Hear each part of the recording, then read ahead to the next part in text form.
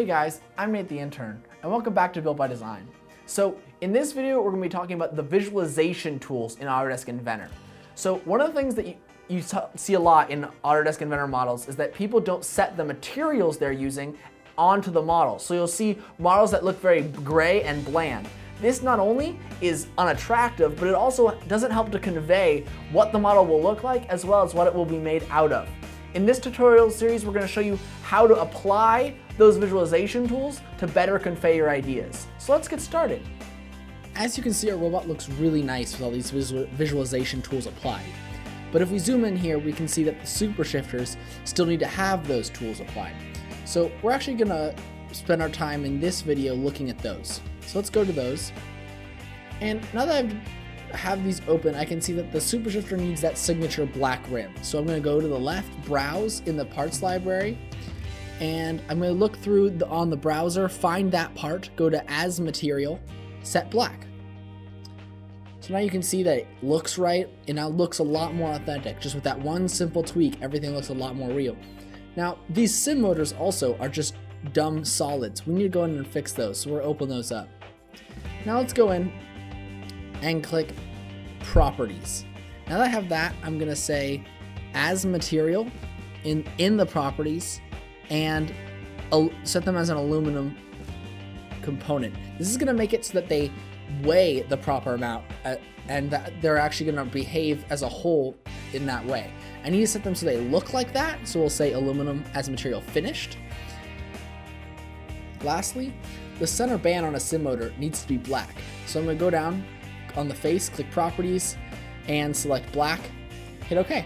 So now that sim looks very accurate. But let's say I wanted to go one step further. Sims have a decal on them. So I'm going to go get a plane tool, make it tangent to a surface, and I'm now going to apply this plane onto the side of this sim motor. This is going to allow me to create a decal that I can then apply to the motor. So now I'll start a sketch on that plane and I'll insert an image. This image I'm just going to import, just browse to it on my computer, find it. Okay, there it is. Now that I have that sim label, I'm going to acknowledge that's not in the correct project folder for right now, and I then can use the dot on the side to shrink it down. I also can treat this like a sketch component. So I can come in and apply some vertical constraints, grab a horizontal constraint, and I can even use another horizontal constraint to make it flush. I can then use a dimension tool, give it the appropriate size. Now that that's done, I can actually go in and find a way to actually remove all that black. So yes, you can notice the two blacks don't actually match up. So I'm going to go in and select the mask tool.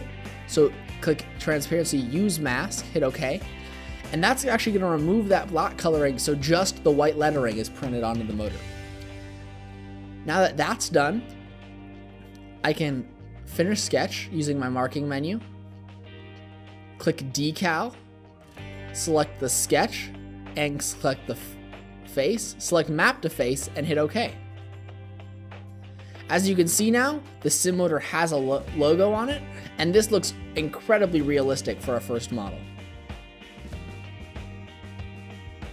Alright, so I'll close that. As you can see, they've both imported and saved there.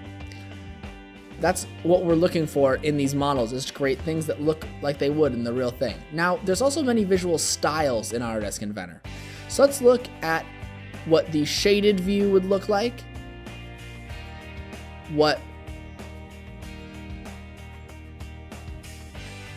and then shaded with edges, shaded with hidden edges here you can see. You know, these are all different views that all have different purposes. You can do wireframe. This shows you a lot of the componentry that you're seeing. You can do a wireframe with only visible edges. You can go in and turn to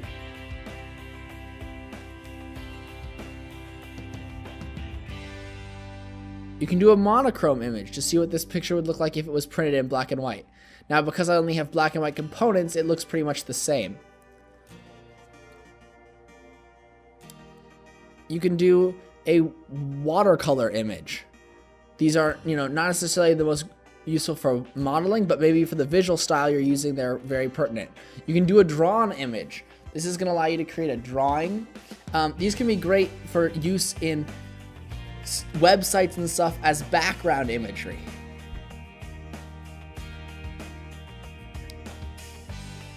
Lastly, we'll go back to our shaded with edges style and then to realistic. Realistic is going to enable something called ray tracing, which is going to allow you to create high quality shadowed models of pictures of your models.